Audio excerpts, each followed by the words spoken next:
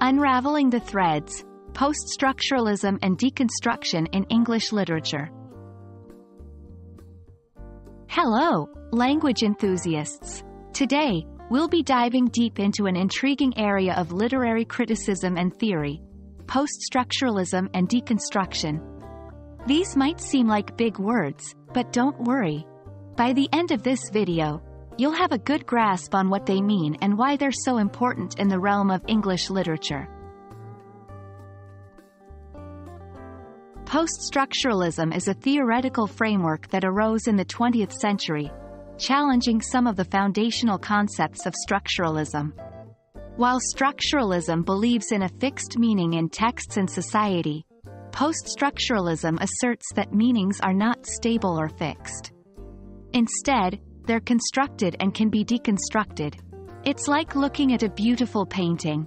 Structuralism would claim there's a clear message or essence in that painting, while poststructuralism would say that the meaning changes based on who's looking at it, from which angle, and in which context.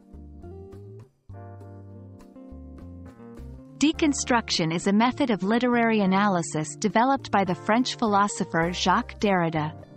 It's rooted in poststructuralist thought. This method involves unpacking and dissecting a text to reveal its multiple meanings and contradictions. Imagine you have a layered cake. Deconstruction is like slicing the cake to see all the different layers, flavors, and textures inside, instead of just judging the cake by its frosting. Both poststructuralism and deconstruction play crucial roles in challenging traditional notions of meaning in literature. They allow for a richer, more nuanced understanding of texts. For writers, it opens up a world of creative freedom. For readers and critics, it provides tools to interpret and engage with texts in new and exciting ways. Think of it as unlocking a new level in a video game. It offers new challenges and rewards. 1. Signifier and signified. These are terms borrowed from structuralism.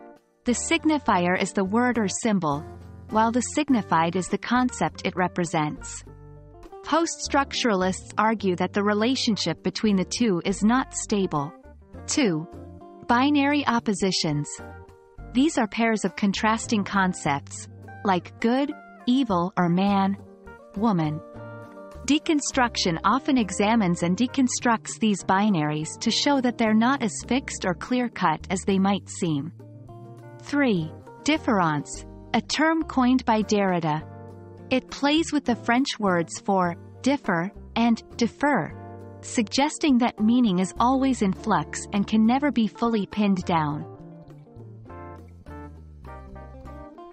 We've just scratched the surface of poststructuralism and deconstruction, but hopefully, this video has illuminated some of its key concepts for you.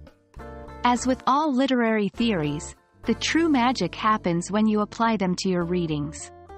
So the next time you pick up a novel or poem, try looking at it through this new lens. Happy reading and happy deconstructing!